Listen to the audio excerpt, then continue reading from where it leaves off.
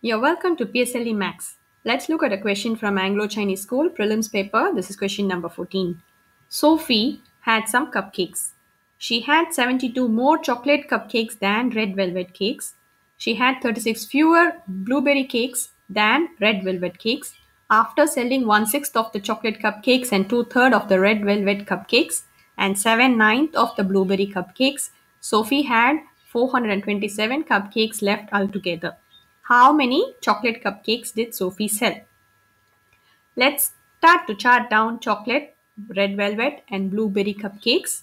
At first, she had 72 more chocolate cupcakes than red velvet cakes and 36 fewer blueberry cupcakes than red velvet cakes, which means the number of blueberry cupcakes were the least.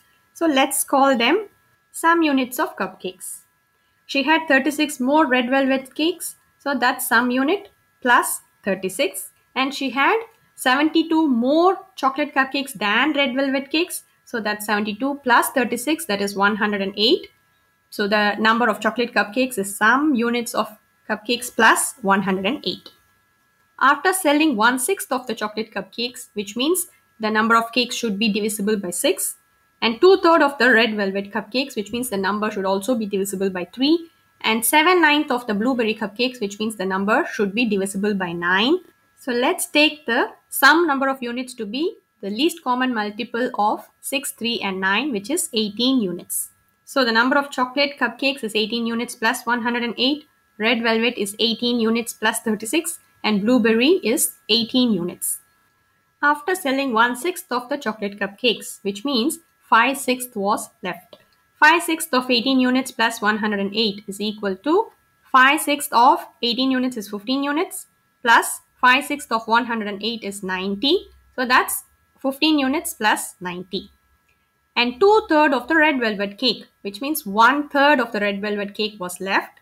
1/3 of 18 units plus 36 is equal to 1/3 of 18 units is 6 units plus 1/3 of 36 is 12.